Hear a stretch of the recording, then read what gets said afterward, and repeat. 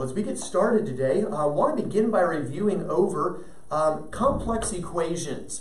You didn't have any in your homework last night, but remind me, what is a complex equation, Quentin? It's an equation with real and imaginary numbers. Good. An equation has some real in it and some imaginary in it. Something like, for instance, you could write this on your paper, ix plus 2y plus 11i equals 7 minus 4iy minus 3x. That'd be considered a complex equation. What's the key to solving complex equations, Jamie?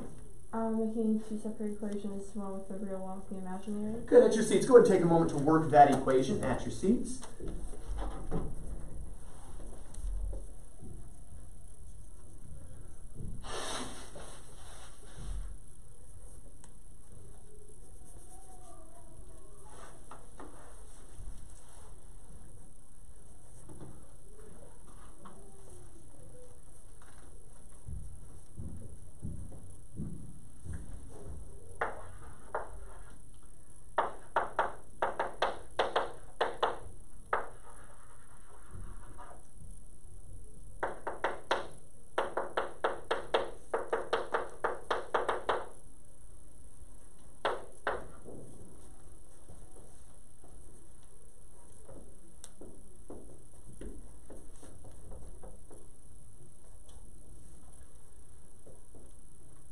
Remember, once we separate the real from the imaginary, what do I need to do to the imaginary?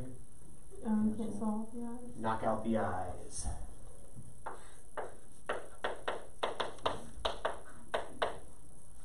Sounds like what they told you not to do in biology class when you're doing pig dissection, right? People still cut this up.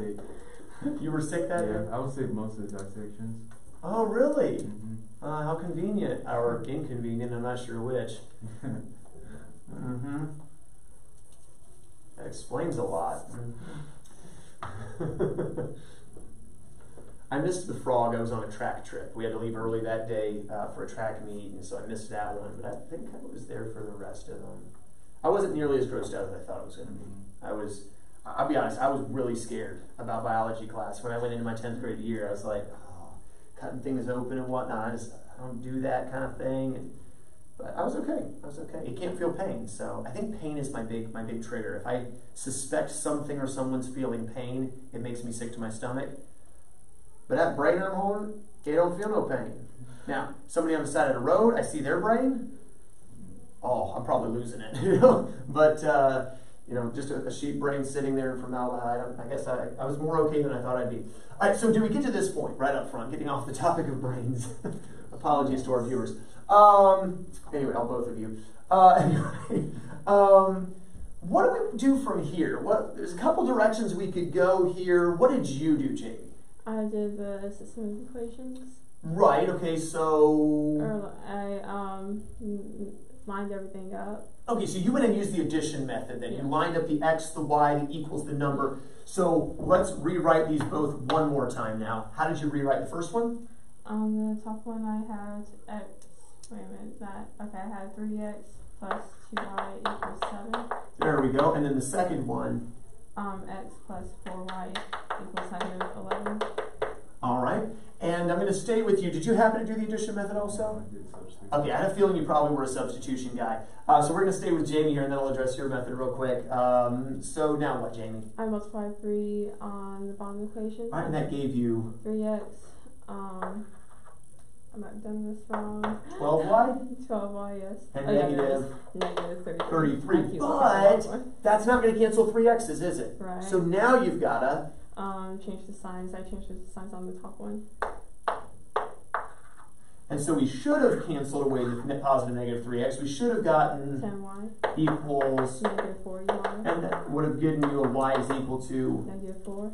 And then you go back and plug that into one of these equations. The bottom one. -4, of course. 16. 16, and then you subtract the 11 from the positive 16 you got here to get x is equal to 5. So we get x is 5, y is -4. Are those the answers you got? Ooh, okay, let's figure out what happened to you then. So coming back here, you did substitution. I assume that meant you ditched the 11 as a negative? Yes. to get x is equal to negative 4y negative 11. And then you took the negative 4y negative 11 and right there for the x. So your top equation becomes 2y equals 7, negative 3 times negative 4y negative 11. Or you might have distributed in your head instead of writing that out to get. I got 2y equals negative 12y. Yeah, I see what I did. I didn't distribute the negative. Right, so it should have been a positive 12 by positive 33, of course, with a 7 here. At this point, we could have Add the 733 to get 40 and move the negative, or the 12y as negative. so we know where the 40 is equal to, Negative 10y. and that's where we'll get the y equals negative 4. You plug the negative 4 in right here. 16 minus 11 still gives you the 5. But yeah, just be careful with the distribution there. Questions on complex equations? All right. Then yesterday we talked about complex graphing, and we said it looks a lot like Cartesian graphing, except there's not x and y axes, class. They are real and imaginary. So your real values like 0, 1, 2, 3, 4, 5, 6, and so forth, you know, negative 1, negative 2, negative 3. And then the imaginary axis has values like I, 2i, 3i, 4i, 5i, 6i, and so forth. Of course, negative 1i, negative 2i, negative 3i, 4, negative 6i, and so forth, right? That's your, it's not called the Cartesian plane, it's called the, it's got real and imaginary on it, and it's still flat. Real imaginary plane? Complex plane, a complex plane. And so if I had a number like 1, negative 4i, well, how would I graph that, Quentin? I go positive 1 on the real and negative 4i on the imaginary. And I put it here in quadrant 4. Easy enough to graph. But we used the fact that of how the graph works to say there's another way to describe the location of this point. I could say it has a certain distance or radius from the origin of the complex plane, and there's a certain angle of rotation that was used to obtain that location, right? And so instead of a plus bi, which we call the, which form? Standard form, right? I introduced to you yesterday, and you practiced this in your homework, I introduced another form of a complex number that we call the trigonometric form, or trig form for short, for lazy people like me. What is the trigonometric form, Jamie? Can I look at my notes? You can look back at your notes. Okay. It's r times the quantity cosine theta plus I cosine of theta. All right, r times the cosine theta plus I times the sine of theta, where you've got the theta is this angle and the r is the distance from the origin to that point. Now the key, what we were working on yesterday, was converting from the standard into the trigonometric form. We're going to work with the trigonometric form more in our next lesson, but for now, just learning how to convert from the one to the other. Well, really two keys. You got to figure out how to find the r, and you got to figure out how to find the theta. How do you find the r, Quentin? Square root of a plus b. Careful. Or b plus b. A squared plus b squared. Remember, it's based on Pythagorean theorem. There's my a, there's my b, leg squared plus leg squared equals hypotenuse squared. So square root of a squared plus b squared. What about the theta? How do I find the theta, Jamie? It's the cosine, oh no, it's the tangent of b over a. The arctangent, because you're finding an angle of b over a. Now, technically, this angle is going to cause you a problem, isn't it? So rather than use this angle here, we usually just go off the reference angle right here, and then we'll account for the quadrant. So I said, for our sake, don't even try to worry about positives and negatives. Just get the reference angle, say, hey, if it's in quadrant 4, knock it off at 360. Let's take this, for instance, 1 negative 4i. What would the r value have to be for this point? The square root of 17. The square root of 1 plus 16, so the square root of 17 units. And then on your calculator, take the b over the a. Again, don't worry about the negative here, just b over a, and take the arctangent. That I can't do in my head. And we get 75.96. 75.96, blah, blah, blah. But remember, that's a reference angle, isn't it? That's this angle. I want the quadrant 4 angle. So what do I have to do with my reference angle? Add 270. No. Subtract from 360. Subtract from 360. So I make it a negative, and then I add 360. And that's another way of subtracting 360. And I get what for my actual angle? 284. We have 284.0 degrees when we round approximately to the nearest whole, or to the nearest tenth of an angle. And usually we'll just do the 1 decimal place. So we could say that 1 minus 4i is roughly equivalent to the square root of 17 times the cosine of 284.0 degrees plus I times the sine of 284.0 degrees. The standard form, easy to look at. That's what makes it standard. The trig form, painful to look at, but powerful, as we're going to see in our next lessons. All right, questions on that? Let's see how I did on the homework then. You did page 183, numbers 6, 8, 10, and 12. Yep. And okay, there we go. All right, good. Number 6, they gave you 2 square root of 3 plus 2i. First thing I like to think is, what quadrant is this in? I'm not actually going to take the time to graph it, but if I did, what quadrant are we in? 1.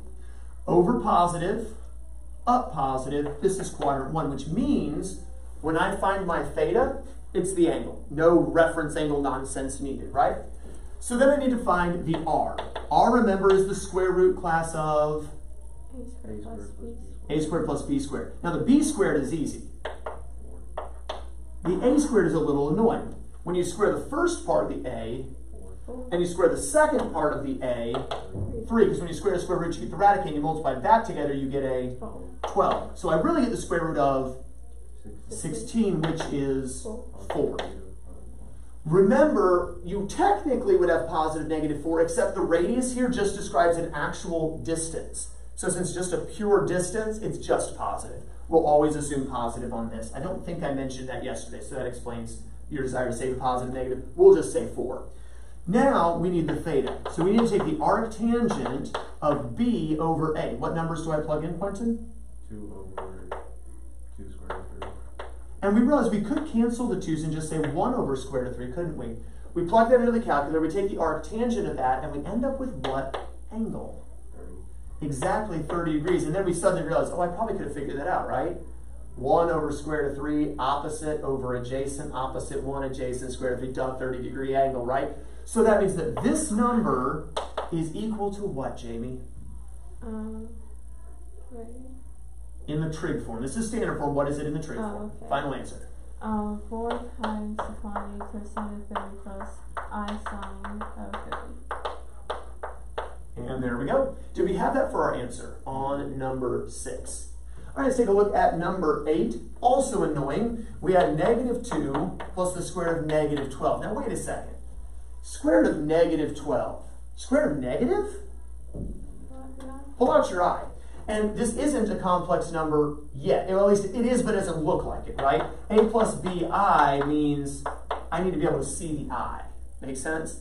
So negative 2 plus I squared. Okay, now it looks like a complex number. I need to first of all find the r value. We're going to take the square root class of a squared plus b squared. A squared is, remember when you square a negative you get a positive. B squared is, and once again my r is simply, well, square root of 16, so my r is 4.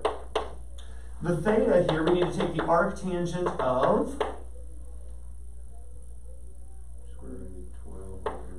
square root of 12 over 2, and it actually comes out evenly. To what angle, Jamie? 60 degrees. 60 degrees this time. However, what quadrant is that in? 2. Quadrant 2. Backward 2, but then upward square root of 12. So in the second quadrant, if it says a 60-degree angle, really, what's the angle? 120. So, how do I write my answer here, Quentin? 4 times cosine 120 plus I sine 120. And there we go. Did we have this answer on that one, or did things kind of throw us off there with the negative? I have this. Do we remember to pull out the I? Yeah, I pulled it out. I just said 60 degrees at one point. Does that make sense? So account for the quadrant when we get ready to get the angle. All right, number 10. Finally, one that wasn't ugly. Though, looks a lot like that one, except -1, -4i. When you find your r, it's still going to be the square root of 17, though. When you find your angle, it's still going to be 75.96, but in quadrant 3. Back 1, down 4. So we're going to take 180, add that on, and end up with 255.96, blah, blah, blah, or approximately, if we round to just one decimal place, 256.0. So our answer should have been the square root of 17 times the cosine of 256.0 degrees plus I times the sine of 256.0 degrees. Did we get that for number 10? I kept forgetting about how to do the things. You got the 75.96 or 76.0? Okay. Does it make sense to now? Again, this was really your first chance to practice it much, so I expected there to be some mistakes. As long as it's consistently the same mistake, it's consistently easy to fix. So I'm not too worried about it, and we'll practice again here in a minute, and you'll correct all of those same mistakes. Questions on that? All right. Number 12. Tell you what, double check your answer to 12. There seems like there's something you may want to change about your answer now that we've had a chance to go through the first 3. So double check your answer on 12, and then we'll take a look at it.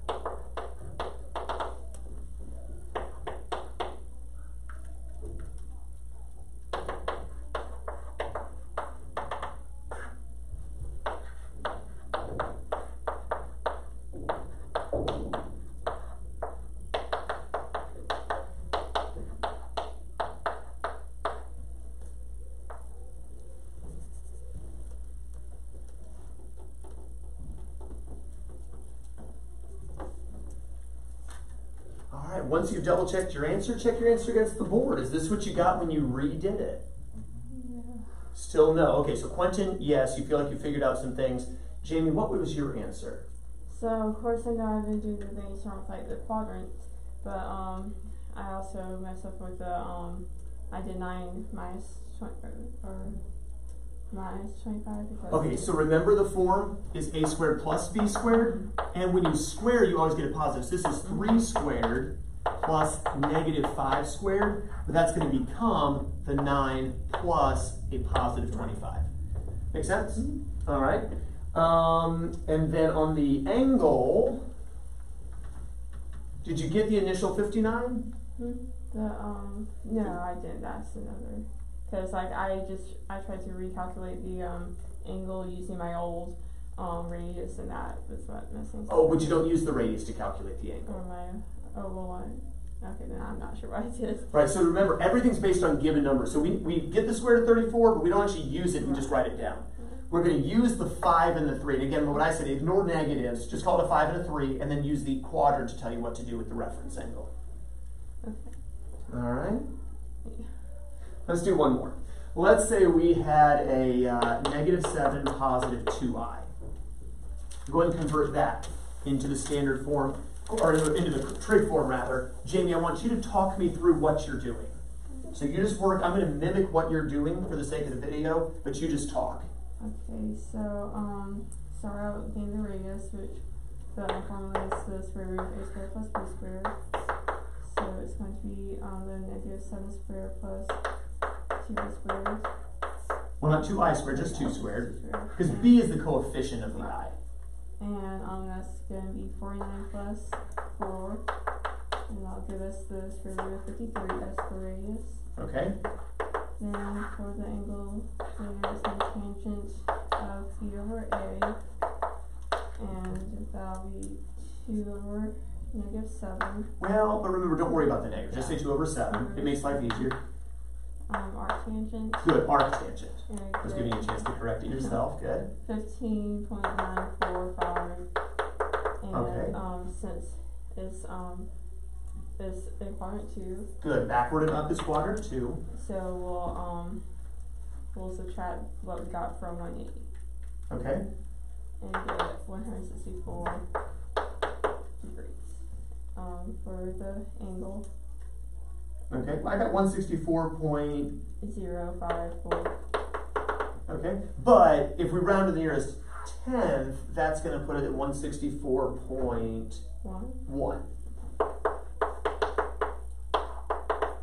So the final answer is going to be the square root of 53 times the 20 cosine of 164.1 degrees plus I sine of 164.1 degrees. There we go. Is that what you had? I just have to remember to do the quadrant. Gotta remember quadrants. Yep. All right. We're going to come back to some practice with this in just a moment, but I want to show you the other direction as well, because everything we did yesterday with the complex numbers was standard to trig. But answers are so much easier to look at, right, if they're in the standard form. So how do we, if we get trig, once we're working in trig, but it's ugly, right? Nobody wants to look at that. How do we go back to the standard form? So next thing in your notes, trig to standard. You could say trigonometric form to standard form, but I'm so lazy, I just say trig to standard. All right. And here's the beautiful thing. It's one step. Just distribute. After all, if I gave you a number in the trig form, like for instance, 2 times the cosine of 150 degrees plus I times the sine of 150 degrees, it's a monomial times a polynomial. All I do is distribute. But I want to write this down and do this with me if you would please. When the angles are special angles, like 150 is special, right? Its reference angle is 30 degrees in quadrant 2. So I don't need to pull the calculator off and get some weird, ugly, rounded number. I know what the cosine of 30 is. 2 over square root. Wait, no, square root 3 over 2. Square root 3 over 2. And I know that in quadrant 2, cosine is negative. Furthermore, I know that the sine of 30 is 1 over 2. And in quadrant 2, sine is, don't lose your I, like Samson. And we're going to distribute the 2 into that. Does that make sense? So we just find, well, what is the cosine of 150? What is the sine of 150? Now let's distribute the 2. And the nice thing is, each time you multiply the 2, it's just going to knock out the denominator. What do I get? Isn't that easier to look at than that? It's just a lot easier to look at. So that's all we're doing, we're just distributing, but of course it means we're going to still use reference angles, quadrant, ASTC because of the positive, negative, but that's all stuff we did a lot last semester, and we haven't done it for a little while though, right? So this is a good review of it for us, but still not, bad. Let's do 6 times the cosine of 60 plus I times the sine of 60. Nice thing is, these are quadrant 1 angles.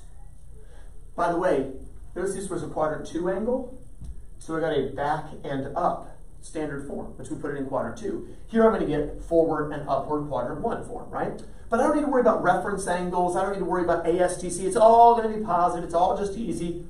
Cosine of 60. 1 over 2. The sine of 60. Square root 3 over 2. And of course, don't forget the I. And we're going to distribute the 6. In both cases, the 6 is going to cancel with the 2's to leave me with a 3 that kind of gets distributed to get what? 3 plus 3I times the square root 3 over Careful, it cancels with the 2, right? It cancels, when you multiply here, it cancels. Then you're going to multiply it here, it's going to cancel again. And there we go. A lot easier to look at, right? So we can go from the trig back to the standard pretty easily. What if I gave you this, the cosine of 210 plus I times the sine of 210 degrees? Well, wait a second, it looks like we're missing something. The r value, right? The radius, if you will. Well, what does that mean the radius must be? 0. Well, careful. 1. All right, the radius is 0, we got no, we're at the origin, right? 0, 0. Or 0 plus 0i. But it's not a 0, it's a 1. So if we distribute a 1, it's just going to be whatever. So I was lazy and didn't write it. Make sense? But that means we just find the cosine of 210, find the sine of 210. What's the reference angle in both cases? 30. 30. And what quadrant are we in? 3. Quadrant 3. Okay, so cosine 30. Where are we 3 over 2? And in quadrant 3, Negative. sine of 30. 1 over 2. And in quadrant 3. And don't forget the I, but where should the I go? Before, after? 4. On top. Right, because before or after ends up being pushed to the numerator in the case of a fraction, remember. And there we go. Negative square root of 3 over 2 minus I over 2. We're done. Questions on that one? The next one's a little more annoying because it's not a special angle. 5 times the cosine of 40 plus I times the sine of 40? That's not a special angle. So what we're going to have to do here is pull out the calculator. And you're literally going to do 5 times 40 cosine, or if you drive a direct entry calculator, 4 times cosine 40.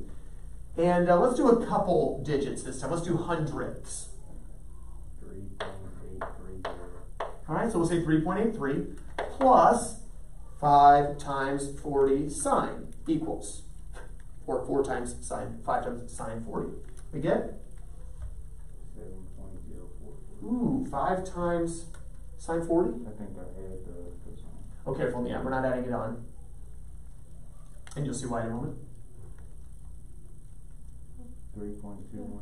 3.213, we're going to say 3.21, and the reason we can't combine it, I. 3.83 plus 3.21 I. But it's just distribution. Whether it's working with special angles and distributing that way, or you're pulling out the calculator, and it still looks kind of ugly with those decimals, but whatever. Make sense? I want you to do 14 to 20 the even. 14 to 20 the even. There on page 183.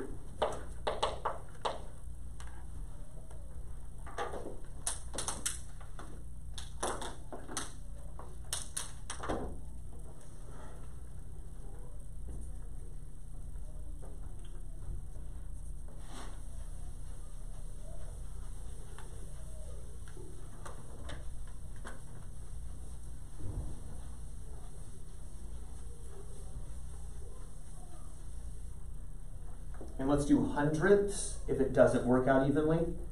If it does, just roll with the radicals and fractions and stuff.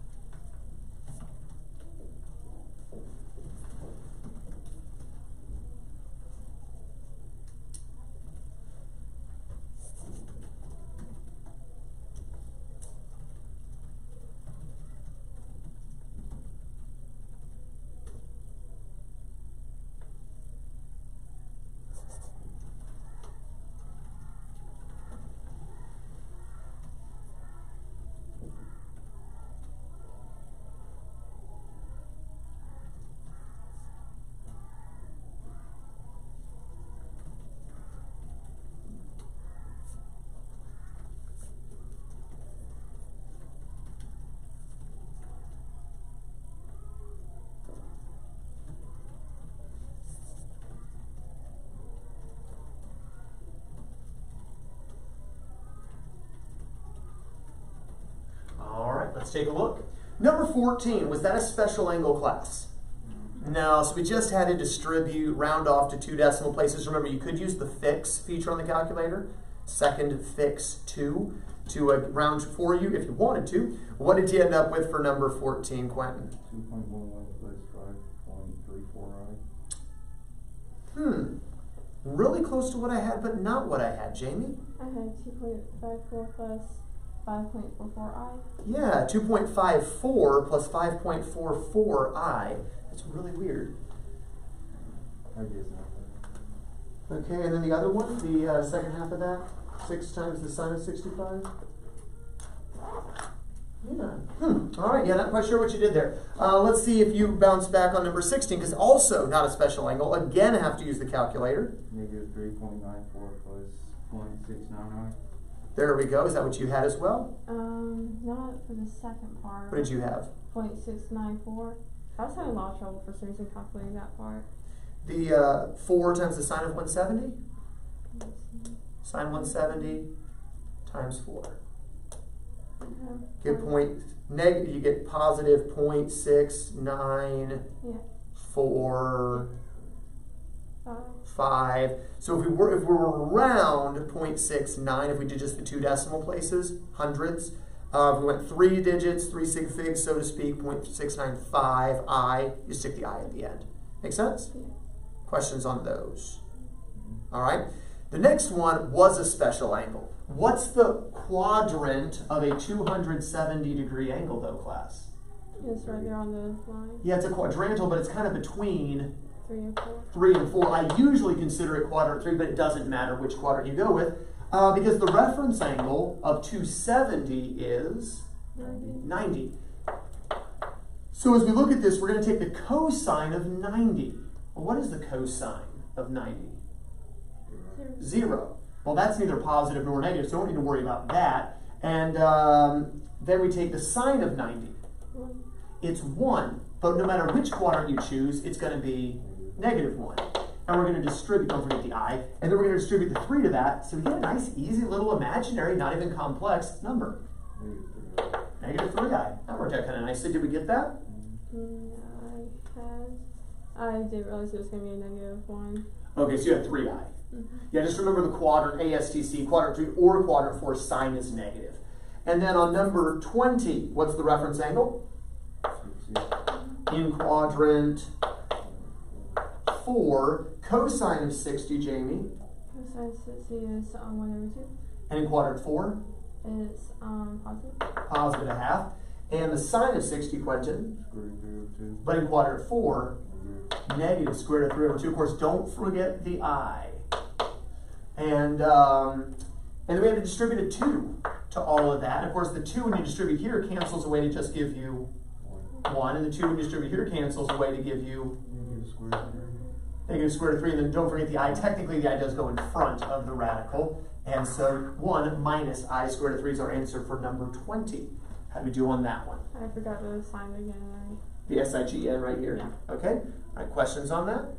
Go back and do 5 through 19, the odd. So the first several, again, will give you the practice of standard to trig, and then the next several will give you trig back to standard.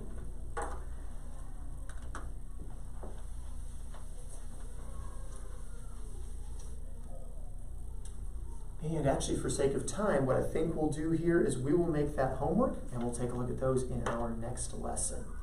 All right.